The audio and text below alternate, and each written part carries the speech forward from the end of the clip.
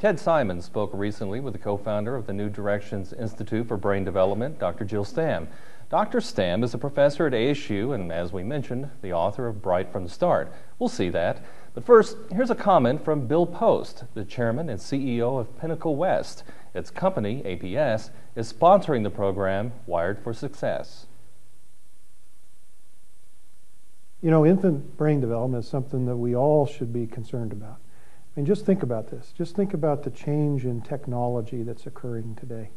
You know, some of the latest research shows that the internet's growing at the rate of 10 million new pages a day. Now, think back 10, 20, 30 years ago, and think about how we developed in terms of our own careers as individuals.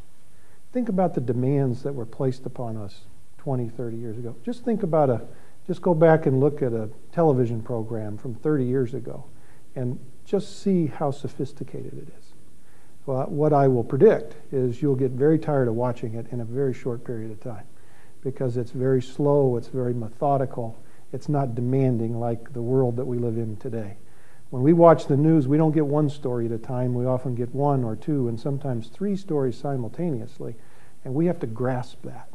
If you think about the barriers that we have had as a culture in the last 20 to 30 years, many of those have been cultural barriers, social barriers, and I would suggest to you, as you think about the next 20 to 30 years, potentially one of the largest barriers we have is our intellectual capacity to keep up with growing technology, which is why it's so important for all of us to think about infant brain development and the brain development opportunities that exist by programs like New Directions, where they give parents the opportunity through stimulation, whether that be music or colors or shapes, to actually physically change the mental capacity of their children.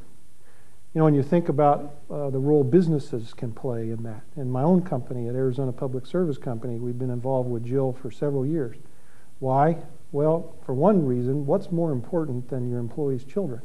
And when you focus on the opportunity that's there, you focus not only opportunity for employees, but for their children in a world that 20, 30 years from now is going to demand a workforce that has the capability of dealing with advancing technology at a pace that's even faster than today.